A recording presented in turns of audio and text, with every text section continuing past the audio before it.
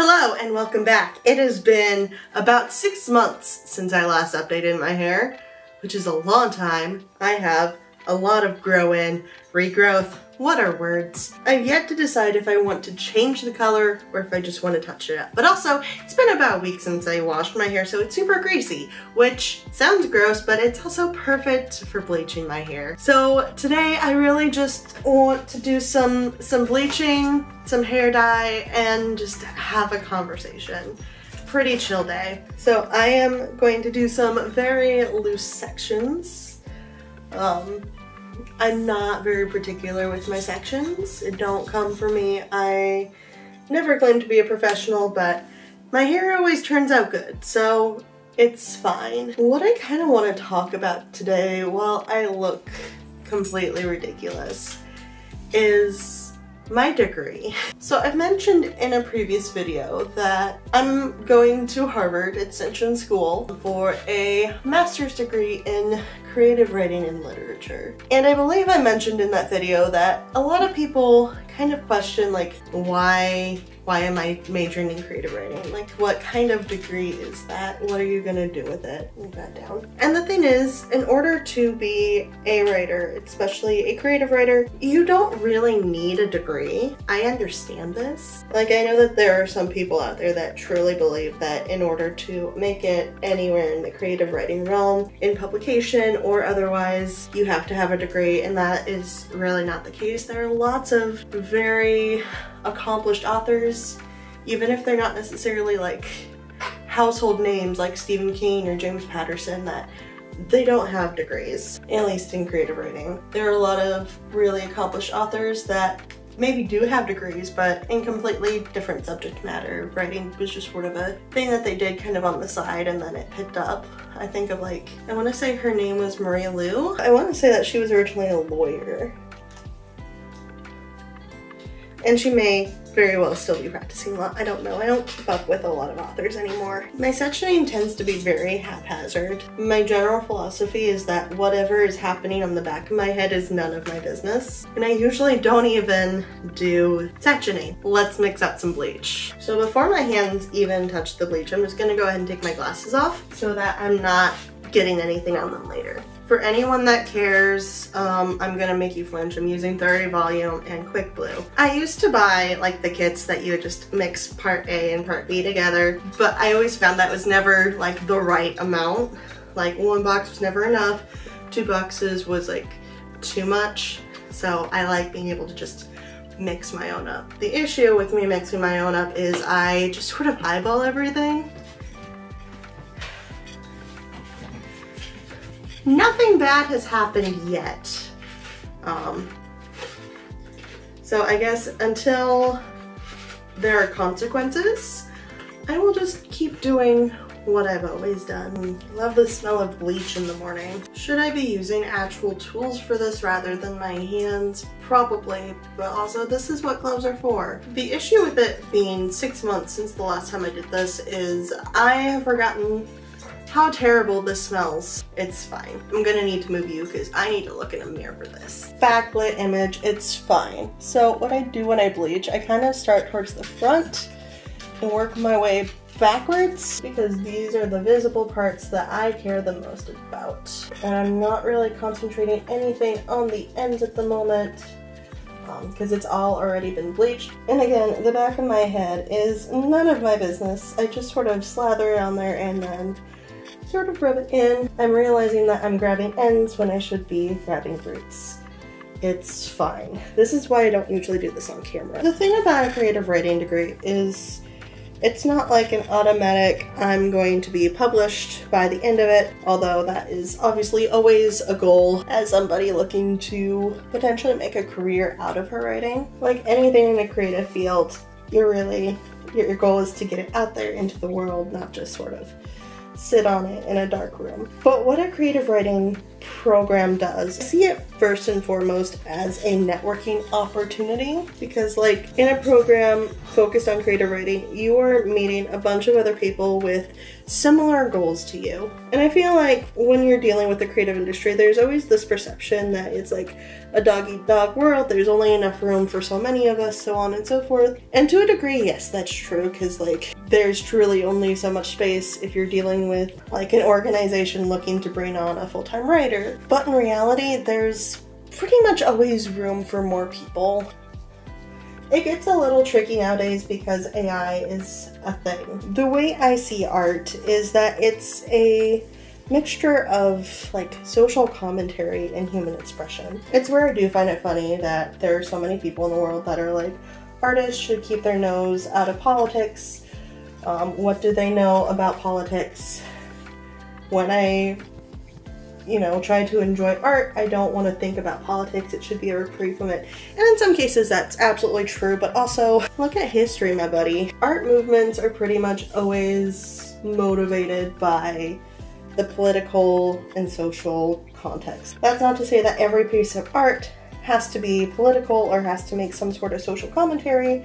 There's absolutely art that's out there that is just kind of existing because that's what the artist wanted to make, and they're not trying to make a statement, they're just trying to make a thing.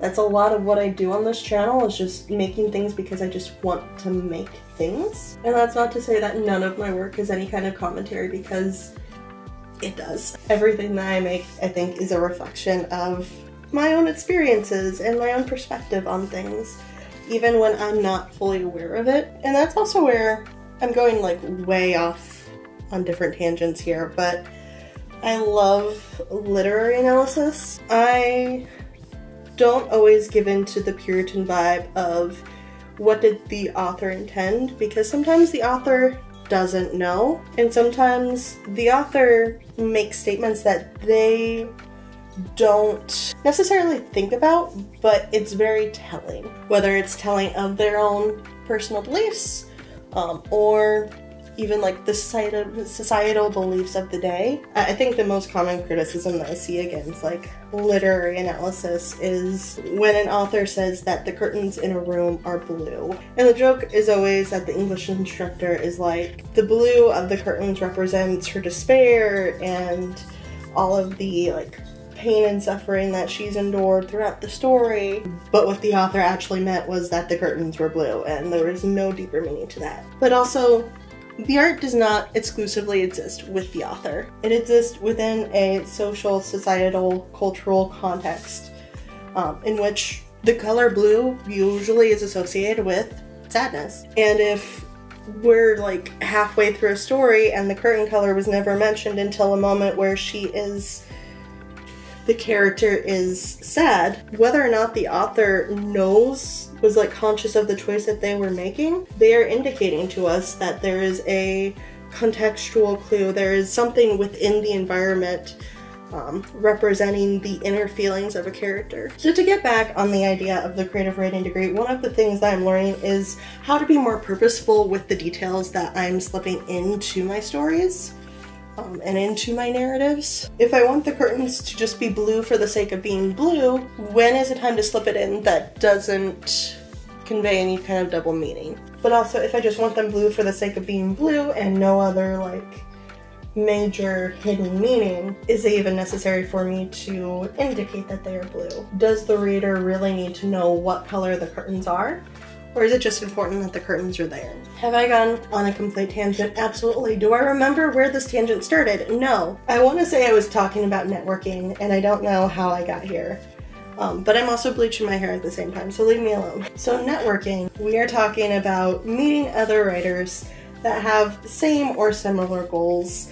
Everybody is just looking to improve their craft. It's like the #1 reason why anyone would go into a creative writing program, is to improve their craft. And the thing with working within a network of writers is they will have the best eye for what's working and what's not. Because a reader might be able to say, this is working for me, this isn't working for me, but they won't know why. They definitely won't have the lingo for why it's working or why it's not working, because there is a lot of jargon that goes into writing, like a surprising amount of jargon when you get like really into the nooks and crannies of the craft. Another side tangent, I find it really interesting that my purple switches to like green. Like this was all purple and now it's green. I don't understand. But a lot of the creative writing program is about doing writing workshops. And it's helpful in two ways. One, because you get feedback on your own work. People tell you what they like, what they don't like about your piece. It's kind of up to you as the author to figure out what advice you actually want to take, because as much as we do try to turn writing into a science and say this is what works, this is what doesn't, this is what you should do, a lot of it is subjective. That's why you get so many different styles of writing out in the world, and why some writers can be very successful even though a lot of people absolutely hate the way that they write, like Stephanie Meyer. If you've been around for a while and if you're still watching this video, there's a good chance that you've seen my criticisms on Stephen King. I do not personally like the way that he writes. That is my personal opinion. And as a writer myself, I find that there's a lot to learn from the fact that I don't like his writing, like how I do not want to write. That does not mean that he is a bad writer necessarily. And so that's a lot of what we get out of the workshop, is based on different people's tastes, what's working, what's not working, what needs to change, what are some potential ways that those things could change. But also with workshop, you're reading a lot of other people's works. And not only are you reading other people's works, but you're reading their drafts, which is not something that you really get too much of outside of a workshop. Like maybe if you go on like Wattpad or like those online writing sharing websites, because sometimes people that share there don't go through an editing process. I know when I was on Figment way back in the day, which is no longer a website, pretty much everything that I ever posted on there was my first draft, because I didn't understand editing at all. I was just like, I wrote this thing, now let's put it out there in the world immediately. And that's, I think, another thing that I'm really getting out of my program is the importance of editing, because even going into it, like, I knew that editing was an important thing, but I don't think I respected just how important, how essential, what editing really does for me and why I personally needed it. But also, I didn't really know how to edit. And it's as much a skill that, like, you can give advice for as much as it is a skill that you really learn by doing. And it's something that I still ignore from time to time, because there is sort of that inherent laziness of, why can't my first draft just be perfect? What is wrong truly with my first draft? I am the best writer who has ever lived, or if my first draft isn't perfect, then what am I even doing here? I don't know, it's a nice opportunity to remind ourselves that editing is everything, and the workshop gives you directions in which to edit. Okay, I am out of bleach for the moment. I am going to probably put a bag on my head and let this just sit for, I don't know, 15-20 minutes, and then rinse it out, and we'll come back later. Okay. Alright, I'll be back. Okay, so this is where we're at, and this is a terrible visual for you because the overhead light is very yellow, and my white balance does not compute. Let's go this way. Okay, so this is a very privileged view of what my hair looks like in the middle of the process. It's a mess. From here down, it's kind of giving like mermaid hair vibes, which I know is like the goal for some people, but not for me. So what I think I'm gonna do is a red root down into purple ends. So the purple's already here, which helps. The main concern that I have is going to be kind of these mids, which are very blue-green. I don't know how the red is going to work with that. And the red that I have is very pink. So one of the things I realized, since it has been like 6 months since I've done anything to my hair, is that I am out of most of my colors. Didn't realize that until just now. That's super fun. And it's getting a little late in the day to like go to the store and still be able to do this video. So we're going to be doing red into purple, just simple top to bottom ombre. That should help to maybe neutralize some of these colors. So let's go over what I'm gonna be using. Some of these dyes are very old and some of them are very new. Technically, You know, these things have an expiration, like once you open it, you're only supposed to keep it for like 6 months to a year because bacteria and stuff can grow in it, but that has never stopped me before. So for the red, I have Wrath by Arctic Fox. It's kind of a pink as opposed to my favorite one, I don't remember the name of, has more of an orange undertone. It'll be fine. I'm complementing that with what little I have left over of my unicorn hair lipstick, which is a really, really pretty red. And then in the way of purples, I have a little bit of, again, unicorn hair. It's the color Genie. It's a really pretty purple. That's what I've been wearing with purple. And then I have a little bit of Poseidon, which is a blue in the Arctic Fox. Not a whole lot. It'll just sort of blend in with some of the purple. And then I have a fair amount of Purple AF. Used to be called Purple Rain, but I wouldn't be surprised if they got sued. And then as far as the bleach is concerned, it is a little patchy in areas. It's fine. It's always patchy. No one ever notices except for me. So I am going to change the battery in my camera because it's giving me the red warning light, and we'll get started. Okay, and what I'm gonna do, I think, is start with the red, largely because that is the one that I have the least amount of and the one I'm most concerned for, because at least the purple, I kind of still have purple on my ends, so we'll see how it goes. We start with the gloves.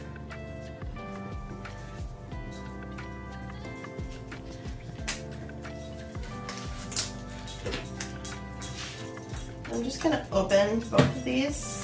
That way they're just ready to go. So earlier we were talking about my creative writing degree and people being judgmental about it, which, like, go off, you live your life. I don't remember exactly what I was talking about. I think I was mentioning the networking, which I don't think I ever got to my point with that, but really, like, everybody has the same goal.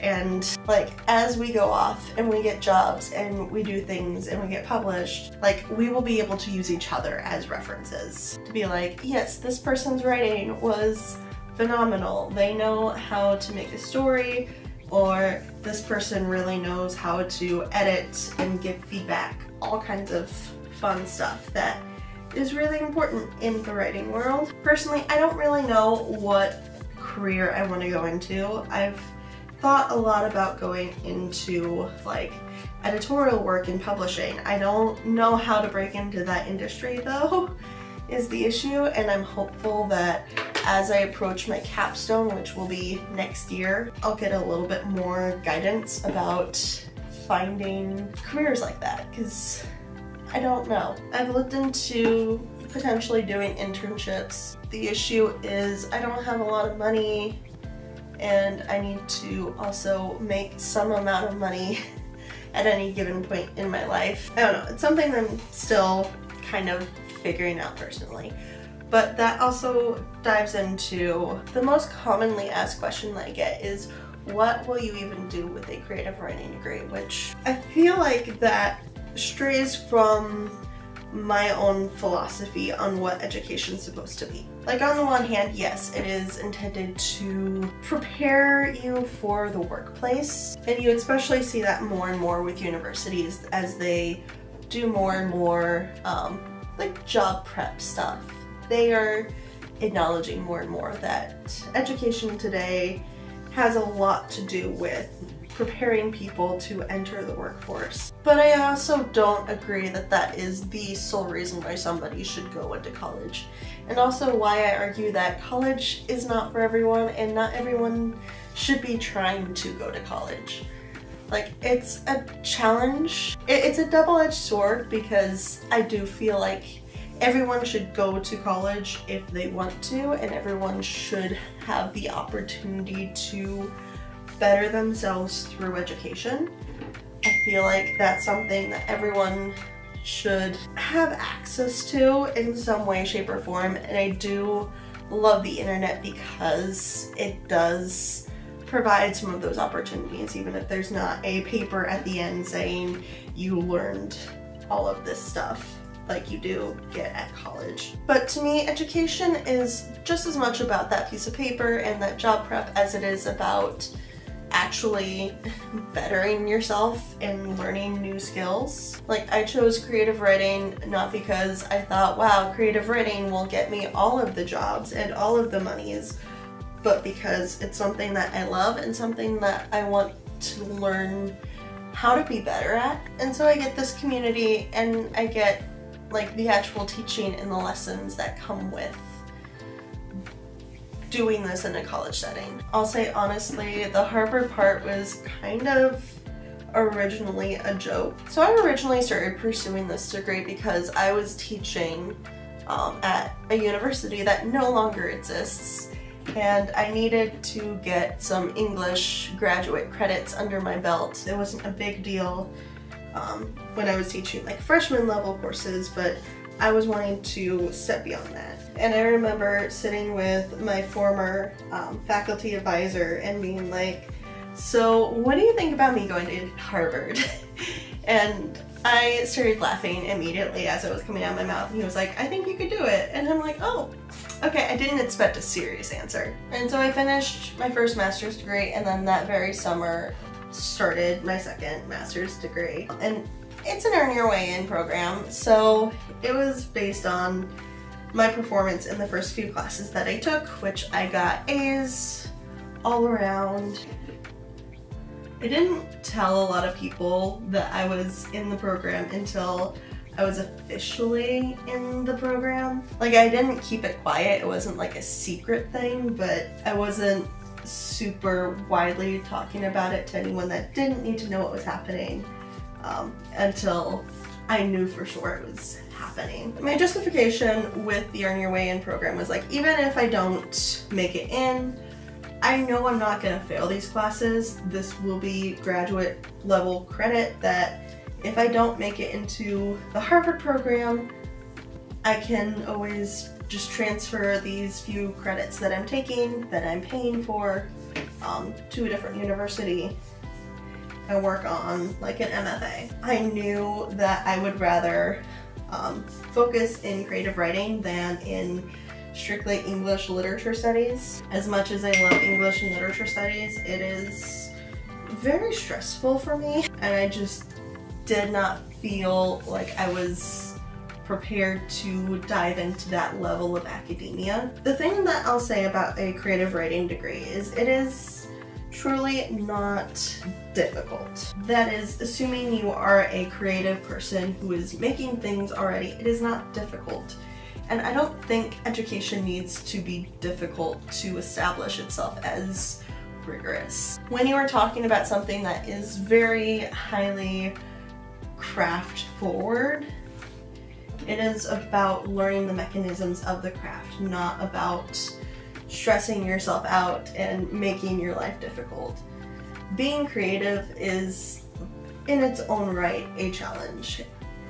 And I think that's something that a lot of non-creative people take for granted. Like, I understand what it looks like. It looks like you're just kind of sitting around feeling your feelings, writing about your feelings. It doesn't seem like real work. It doesn't seem like genuine rigor. Like anything artistic, I feel like especially people that tend not to be creatives themselves tend to think that just anybody can do it. Like with a painting, anybody can pick up a paintbrush and make so-called abstract art. With writing, anybody can pick up a pen and tell a story, which is technically true, but can everybody do it well? And with how subjective art is, and some people seeing things as being a very highly skilled thing, and others seeing somebody's work and thinking, wow, my cat could have done this better. The bleach sank into my head and like drowned out my brain cells. So I don't know that I'm making sense at this point. The point that I was trying to get at is that education is not just about getting job ready. It is about personal fulfillment and learning things that you want to learn about and gaining experiences that you want to gain. And so that's part of why I really wanted to go with a creative writing degree over an English degree. Because as much as I love literary studies and research, I felt like that would have been really stressful for me in a way that I was not up for. Like, I'm still doing literature classes. My degree is literally creative writing and literature, so I'm getting some of that English studies involved. The reason why I chose Harvard was not just because I wanted to say that I went to Harvard, although that was part of why I looked at it, but I have a lot of flexibility to choose what classes I take because there's literally just this huge pool of classes in any given category. And because I'm not an English major, I'm a creative writing literature major, I get to sort of choose what areas of literature I want to study. I'm not like limited to so many classes of Brit Lit and so many classes of American Lit. I can jump around all over the place, and I have been. This semester, one of my literature classes was in 21st century theater, and so we read like 16 different plays, all of which have been released since the year 2000. We were able to see a few productions online. Some of them were American plays, some of them were British, some of them were Irish, some of them were based on novels, some of them became movies, some of them were based heavily on historical events, like we watched and read Hamilton. War Horse was another historical one following some of the events of World War I. That semester, the literature class I'm taking is actually coded as anthropology, but it was within the literature bucket, and it's based on sort of supernatural texts, which I'm pretty excited about because this semester is writing for horror, and it sounds like a lot of the text that we'll be dealing with next semester is also very horror coded, so I'm kind of excited. But while I see the importance and value in studying like the classics, old school literature studies, I am personally far more interested in reading more contemporary works, and I feel like being as busy as I have been the last few years of my life, I've sort of fallen under a rock, and I don't know what is out there in the world anymore. Like, I used to be really super on top of the young adult genre, and I knew what was coming out, who published it, and one, the young adult genre has grown exponentially over the past, what, 10-15 years since I started YouTube. But also, I have fallen so far behind because throughout most of my schooling, I didn't have time to really read young adult, and now I just genuinely have very little sense of what's out there anymore. Some of the stuff that was popular when I was a teenager is sort of resurging. Like Twilight has its own semi-renaissance happening. I think we're kind of towards the tail end of it unless they release more media, but Hunger Games, thanks to The Ballad of Songbirds and Snakes, has become popular once again. And the fun thing with the Hunger Games is I do feel like more and more people are realizing just how impactful and intelligent those books are. I think a lot of people discounted them the first time around. I think the biggest criticism I remember hearing from its original heyday was that Katniss was a flat character, which I think is the criticism most people give most young adult books.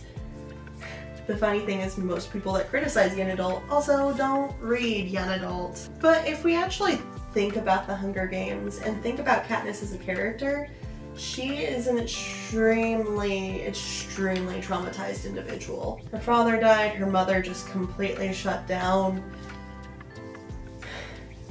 She is in a culture that literally is built around murdering children in a gladiatorial, highly popularized, highly commercialized environment. Even before she goes into the games, there has to be some sort of psychological block on her just to be able to cope, knowing that she is always at risk and that the people that she knows and has grown up with have been, will be, or could be sent into the arena any year. She is in constant survival mode. And so reading the books, I reread the first Hunger Games about a year ago for a writing class that I was in.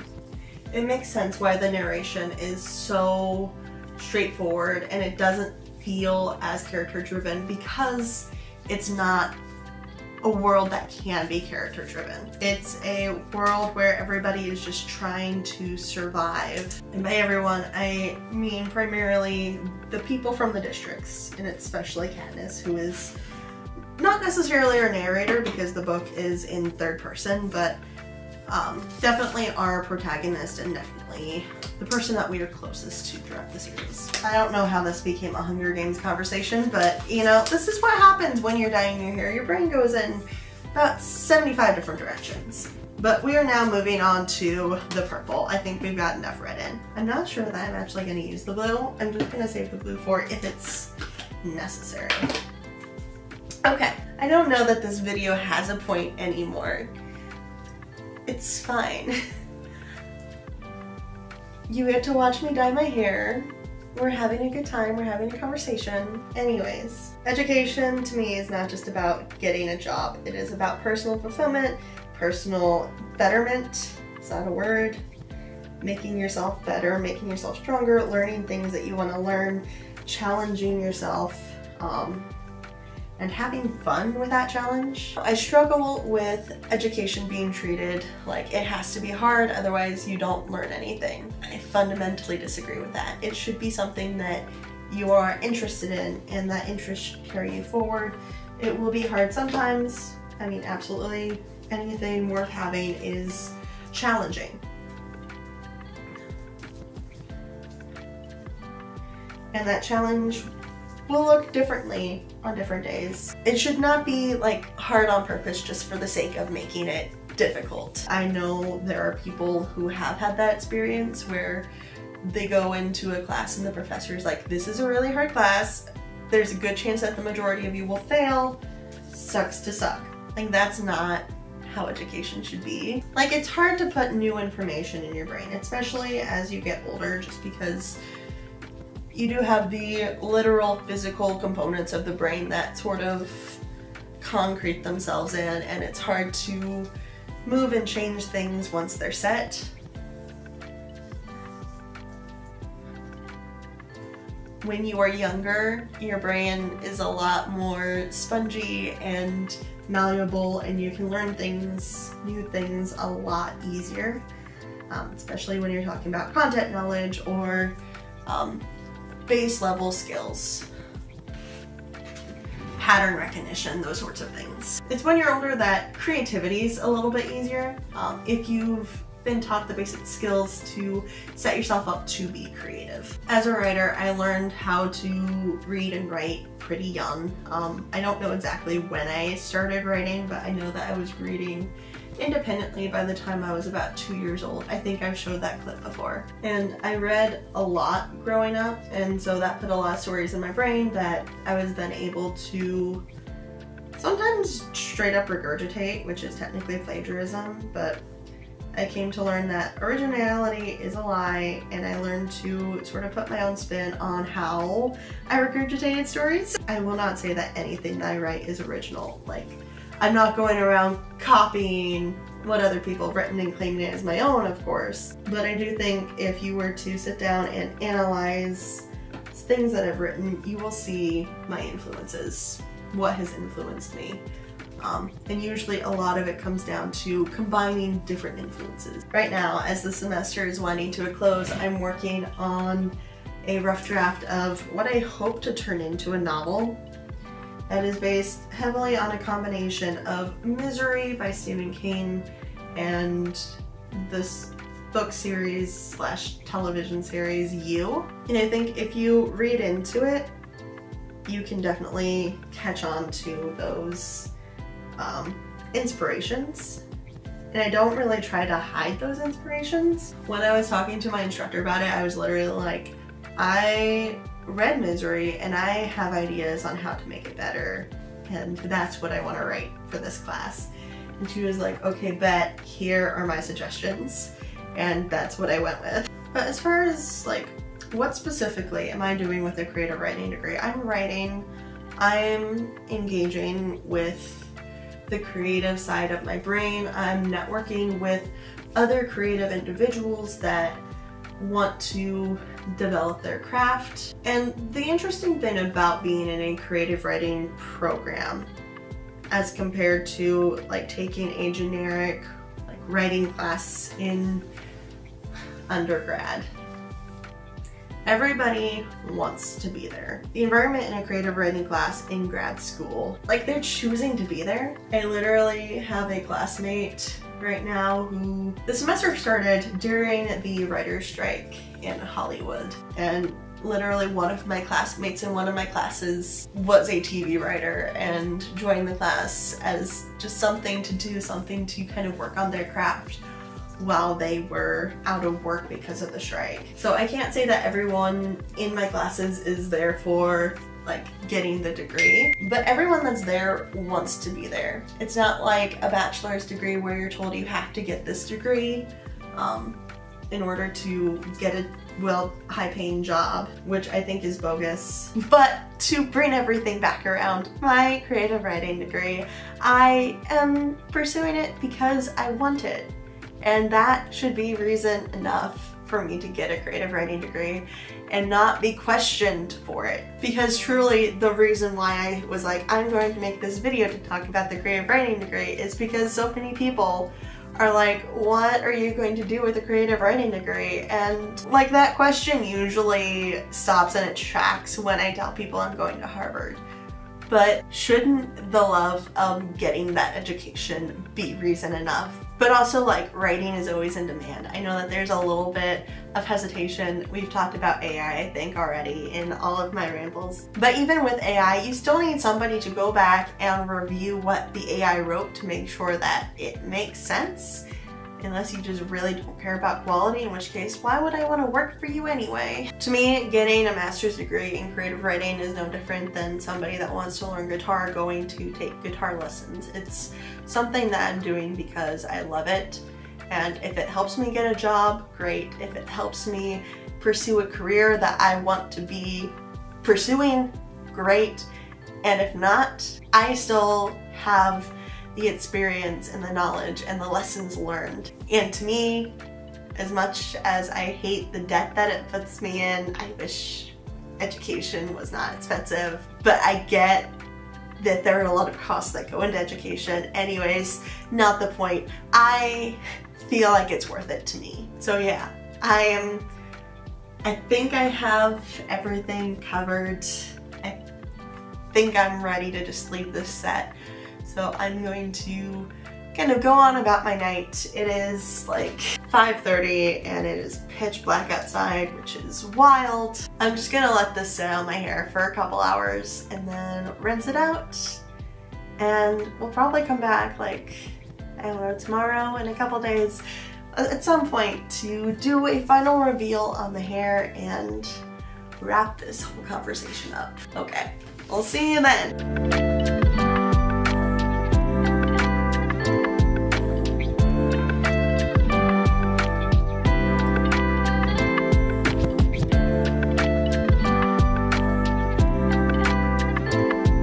Hi, so I feel weird doing like a final reveal wrap up for my hair, but here we are. Right now the lighting is terrible because it's nighttime and I'm using my ceiling light. It's fine, I'm a professional YouTuber. This is what we're looking like. At this point, it's been about a week. So at the point of me recording this part of the video, we are officially in finals week. This is the Sunday before this video goes up. I am at a very high stress level at the moment where it is difficult for me to do the work that I need to do, which is also the work that is stressing me out because I am stressing myself out so much about the work that I need to do that I am too stressed to do it. It's a weird cycle that is probably a problem. I mean, it is a problem because it's keeping me from doing much of anything. It's fine. Anyways, I don't remember most of what I talked about in the early part of this video. It probably would have helped for me to like start editing and then like pull the camera out and do this part, because this part could literally happen at any time. But you know, I don't think that far ahead.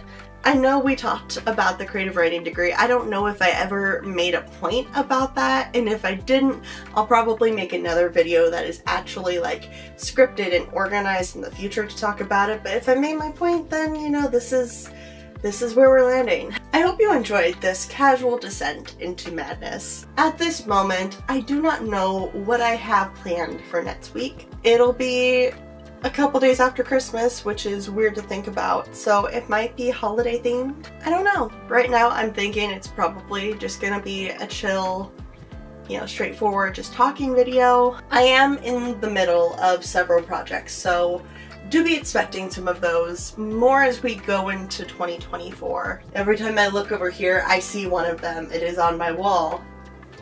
It is there. So yeah, I'm going to go make myself some tea. I'm going to try to chill myself out a little bit, and then I'm gonna jump back into working on my papers. After Thursday of this week, everything will be submitted, everything will be over. In the meantime, like this video if you enjoyed watching me descend into madness, and subscribe because I post new videos every Wednesday. They are a bit eclectic. It is whatever Wednesday, so it's whatever I'm doing that week, and things will get a little bit more structured, I think, as we go into the new year. And so with that, if there's anything that you would like to see me make or talk about, let me know down in the comments below. Like this video, I think I already told you to do that. I am a very repetitive person. It is fine. Until next week, I will see you next time. Have a lovely day. Bye-bye. Why don't you write my papers for me, Cinnamon? You could write all of my papers for me.